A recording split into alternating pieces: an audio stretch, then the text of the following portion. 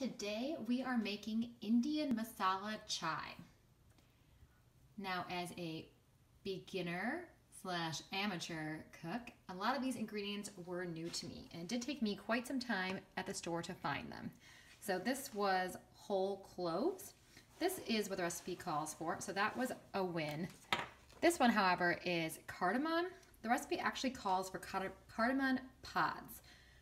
And my grocery store, which is just a standard chain public grocery store, did not have them. This is the only type of cardamom they had.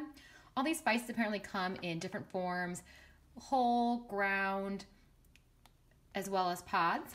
So I went with what my store had. Black tea, you're supposed to use actual tea leaves, which my store didn't have, so I went for tea bags. So we're gonna do some conversions today. You need some milk. The recipe calls for regular milk. I always get my chai with soy milk, so I went for soy milk. Typically in all my recipes, I'll use almond milk, but for this one specifically, I've tried almond milk in Starbucks chai before, and I find it very watery. So today I'm gonna go with soy milk. And then we've got pepper, cinnamon, ground ginger. That was actually a new one for me, more common. Ginger's obviously a common ingredient, but ground ginger was something new to me. We need water, and then the last ingredient is sugar. I don't normally use sugar, real sugar in recipes. I'm even less interested in using a fake sugar substitute. I will use a real sugar substitute like honey or maple syrup. This one I'm gonna see. So I think I'm gonna add the sugar this first time, see how it goes. But if you make the recipe and you don't use sugar or use a different sugar option, let us know how it goes. The first thing on this recipe is to go ahead and combine our first three spices, our cloves, our cardamom, and our ground cinnamon. The recipe calls for a mortar, which this amateur cook does not have, so we are actually using a muddler, as well as the top of our martini shaker. Now, as you can see, I've already got one clove in here, so you want 4 cloves, but I wanted to make sure that this would actually work, this muddler version. So I put one in so far, so I'm gonna add my 3. I'm going to muddle that together.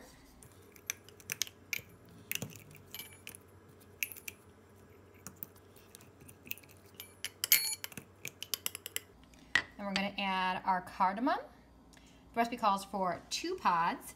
So the conversion there, we're going to use 1/3 teaspoon of cardamom. And then you want to use 1 cinnamon stick. And we have ground cinnamon. So the conversion we're going to use is 1.5 teaspoons of cinnamon.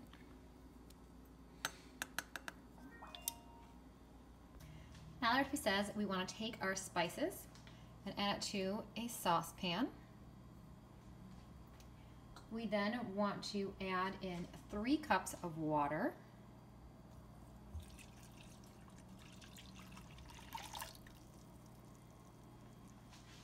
My measuring cup doesn't quite hold enough, so I'm adding just an extra cup here to make it a total of 3 cups of water.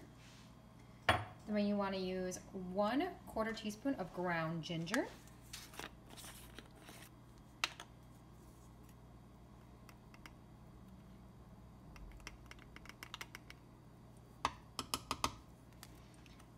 And lastly, we need 1/8 teaspoon of black pepper. However, our black pepper is a grinder, so we're gonna kind of just eyeball the pepper. Really, my guess is it's how spicy you want it to be anyway, so we're just going to guesstimate this one. So that's probably good.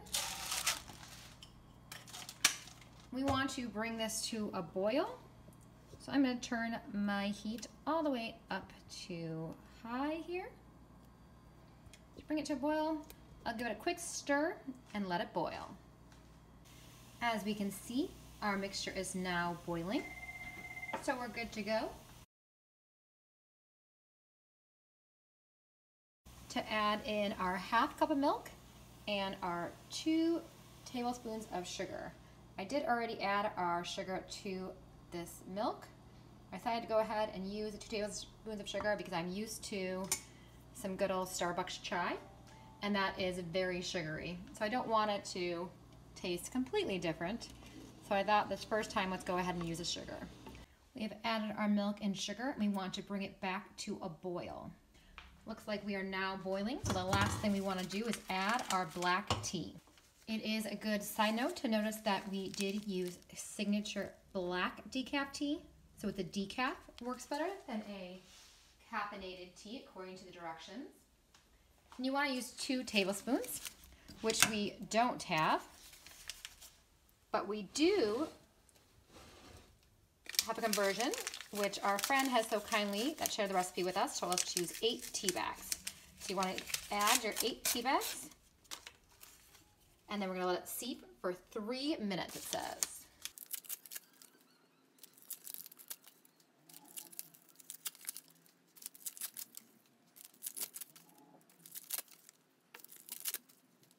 Looks like we've got all 8 in here.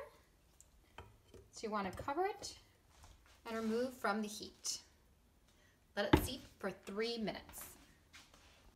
We have let this steep, and we are now ready to spoon it into our cups and have some delicious chai.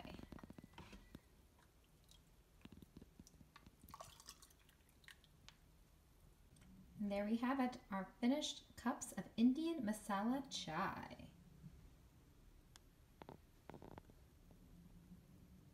Always remember, we are better together. This recipe is Indian masala chai, located on food.com. Here's a full recipe for you.